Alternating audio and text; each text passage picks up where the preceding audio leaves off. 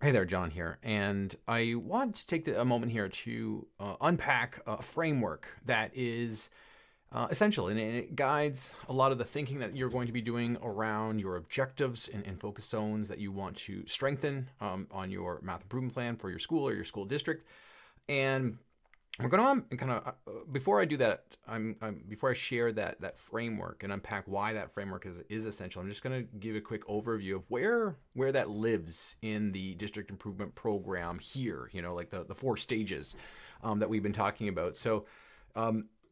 Just as a quick overview, we've been highlighting that there are 6 components that are essential for strengthening math classrooms, but also math districts. And these 6 live in the framework that we're going to be talking about, but the 6 also live in the 4-stage cycle, in the 4-stage flywheel of this improvement plan.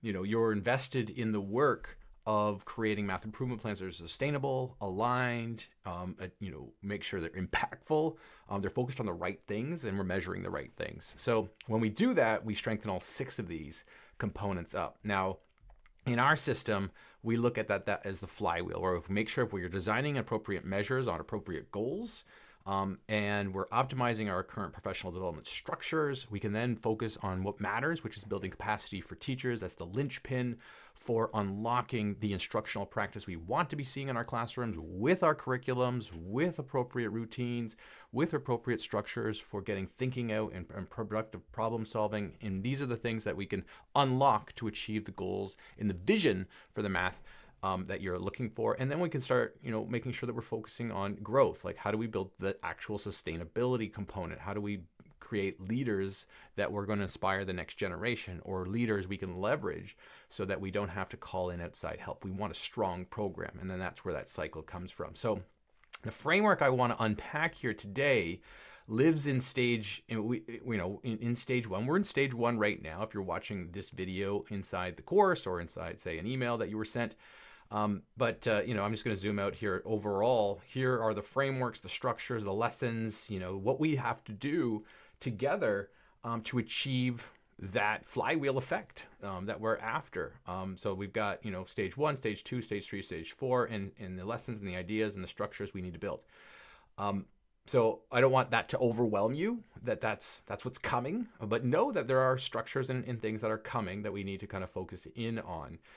So for example, like, we're not here yet, but we do need to unpack what professional development structures should we be focusing on, and how have you been focusing on them so far? And maybe we need to tweak some. But that goes hand in hand when we create our math improvement plans tracking sheet, and how we're going to make sure that we're tracking things, which goes hand in hand with how we choose our action items, which we have to decide on how we're going to commit to. So all of that is linked together, and it links into what we actually do to build capacity, and what should we be focusing on, and where are those resources, and how do we structure those resources.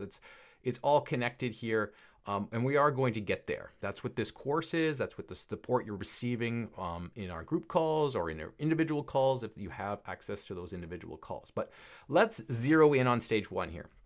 Let's zero in on this objective. So, if you are watching these videos in sequential order inside the course, you've already kind of gone through the work to create your vision for math, or maybe you're kind of tweaking your vision currently.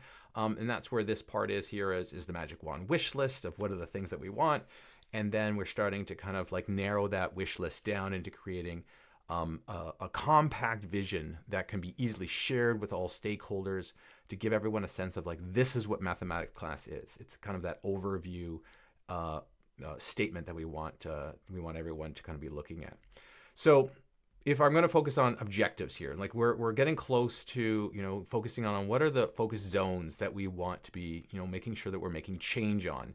And those focus zones, and I think we've talked about this before, is that many times we choose many things that we want, and it makes sense. We want everything under the sun. We want so much to change that we say yes. We're not going to say no to everything. But if you really want success and you really want impact on those things, you have to say no to things. You have to say, I'm going to focus on one thing at a time, or at least I'm going to plan to support one thing at a time. And if I can plan out in detail how to support that one thing and make change on that one thing, and then I still have capacity to focus on another, then we choose another, and then we'll do that.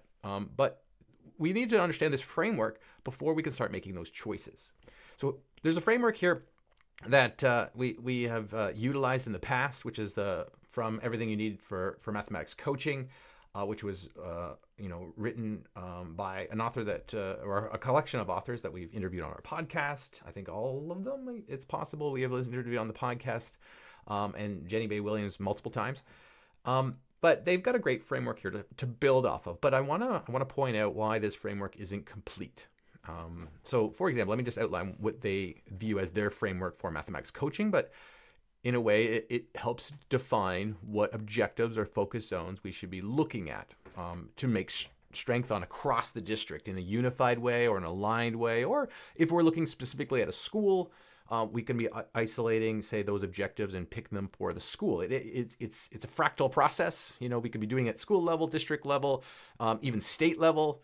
We've been working with some even small countries to do this process. So it can work at a fractal level, and then we want to make those action items at that fractal level. So let's unpack this. There are three kind of areas that they highlight here, which are, let's make sure that we understand the mathematical practices for our students. These are student experiences. These are the math practice standards. These are process standards. We talked about that in our vision statement, and how do we make sure that we embed that component or some of those ideas into that first component of our vision. What are students doing? What do we want our students to have experiences on? So we do need to start there with the objectives and thinking about those. And we're going to argue that when you pick your objectives, they should be student focused. They should be like, this is the outcome I'm looking for in my classrooms for students. And then we can reverse engineer from there. But that's what they're starting with. So let's think about the math practices as a starting point. We need to kind of say, which practice are we looking to exude in our classrooms? Which a couple, let's start there. Then they say, each of those practices usually are going to require, because it's relatively new, we've got an army of teachers who have taught and learned math very traditionally, like you, like me. We've all learned math that way. We all started teaching math that way, and then with new information, we start to make shifts. And so we now know that the math practices are good learning experiences for students. We got research backing that. But then they require shifts in the classroom. They require classroom practice to shift, teacher practice to make shifts. We have to decide which shifts help with which practices. That's what this framework is saying. If we can identify the practices, then we can look at what teaching moves we can pick to focus in on to create opportunities for students to engage in those learning experiences. Makes sense. So the middle part here is focusing on teacher moves, teacher practices specifically. And then that includes now can we group some of those together and focus on zones? These what we call objectives. What are the zones that we really want to focus on? Do we want to focus on productive struggle? Do we want to focus on assessment practices? That's kind of more grouping, more bigger base. So we start with the students and we say, hey, what shifts are going to required? And then what are we going to focus on? What are those moves we're going to help actually create change on with our practicing teachers? And then that helps dictate what support you need to provide as a coach or a coordinator in your system or in your schools. And then you help shift those practices by helping teachers shift. This all makes sense. This is, I think, the cycle that we sometimes, most of the time we think about. And when we provide professional development or coaching or our PLC's work. And then that provides those opportunities for students to engage in those opportunities. So then that's a cycle. All right. So now there's a little bit of a flaw in our opinion here with this model. This model makes complete sense to me. I'm sure it makes complete sense to you right now that this is a working model, and it is a working model. However, the middle component makes some assumptions, right? So the middle component here of shifts in the classroom, and this is where we provide support as coaches. The shifts in the classroom that you're trying to make. So if we think about the 8 effective teaching practices from principles to actions, if we think about other teaching moves or structures that you're putting into classrooms, like maybe you're looking at PTC, like building thinking classrooms, or you're looking at the 5 practices for orchestrating productive mathematical discussions as a framework for your lessons. These shifts that we have to make as teachers, they require us to be, and I think the author of the 5 practices, Peg Smith and Mary K. Stein, call this robust teaching, flexible teaching. We have to be able to give up the script that we used to rely on and be able to teach flexibly. And the shift here is tough to make, right? And this is why we get pushback from teachers, or the buy-in or the adoption isn't happening in the way we want. And the reason here is that teachers are asked to teach in this robust way and shift practice, but they might not be able to articulate this, is that they don't have the experience with the conceptual understanding of math that we need in order to be able to make those flexible moves in live time. And this is, the 5 practices completely tries to address this by the anticipation stage, stage 1, anticipate what's going to happen, which means we need to unpack the math so that we can understand that math so that we're ready to make those instructional decisions in live time. Tom Schimmer, we interviewed him on our podcast as well, and he had a great quote that said, like, plan with precision so you can proceed with flexibility. And so the planning here assumes in this model that it's just the moves that we need to look at, but it's not. We have to understand mathematical concepts, conceptual understanding of that math.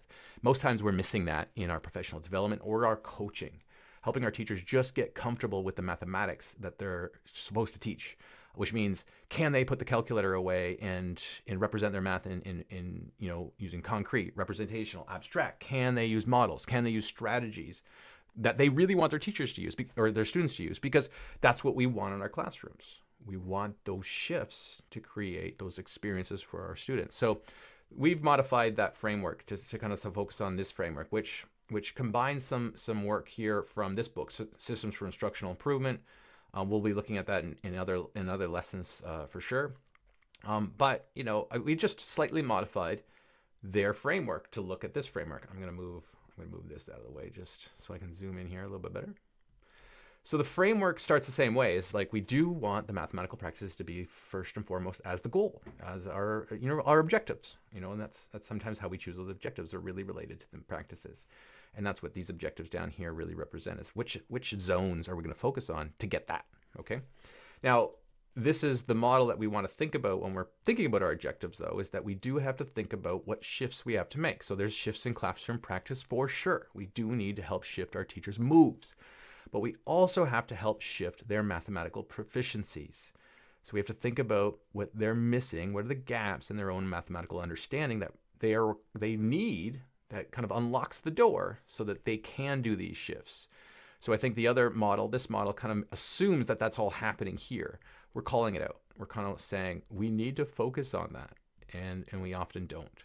So we do need to say, what mathematical practices should we be focusing on? Sometimes that becomes a major focus zone that you want to work on. It might be a certain strand in mathematics. It might be a certain strand that we want our teachers to get better on. We've seen districts choose strands or ideas or concepts or focus just on models and strategies for their teachers as their objective, as their focus zone, in year 1, with no actual focused or measurable focus on what it looks like in the classroom yet, until they feel like their teachers are exhibiting some improvement on that understanding of those shifts. The other 2 components here are essential as well, is that we do need to make sure that we focus in on beliefs. A lot of the discussions we've had with leaders like yourself say that that's a major concern, is that teachers don't believe that they can do this, and that's actually essential for them. They have to believe that they can do this work, and sometimes you might want to make that a focus zone that you want to kind of make an awareness around, is what are we going to do to help teachers believe that they can do this. Now, I'm going to zoom out here because as I say that, you can rest assured that even if you did not make that a focus zone as one of your objectives to focus on for the year, right? Objectives are these big kind of lofty kind of zones or areas that we want to look at. There is another lesson right after this that kind of walks you through how to create your objectives. This isn't the lesson that does that. This is kind of like the framework we need to kind of just wrap our mind around of what we could be choosing and why we want to choose some of these things. But when I zoom out to our frameworks and our lessons and our stages, we are going to be getting to that. We are going to be focusing in on how do we get teachers to change beliefs. That's going to be happening in the build capacity stage down here. It's going to be happening in the inspire growth stage over here when we have our flywheel effect for bright spots. We are going to address that. Okay, so that is built in to the work that you're going to do. But we also have to have our teachers believe that students are sitting in front of them are capable of doing this as well.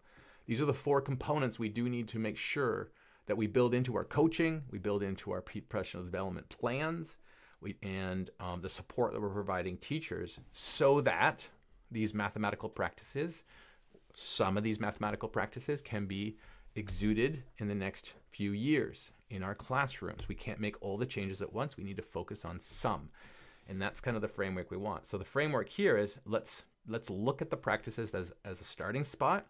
Let's then think about these 4 things we do need to address, and then let's then shape which zones we want to work on. And I'm going to argue that you should probably pick 2, maybe 3.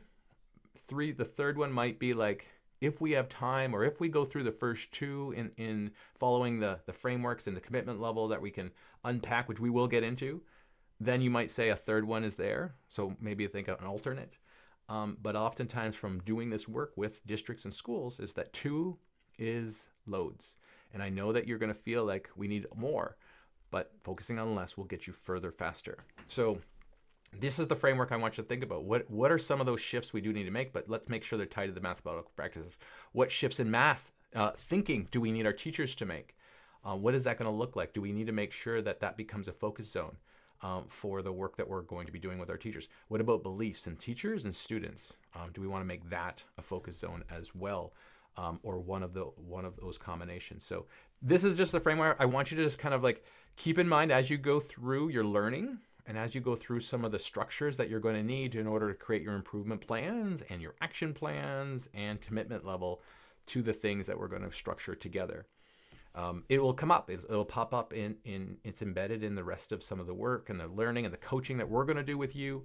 And so I just wanted to point this out as an important component of what's coming.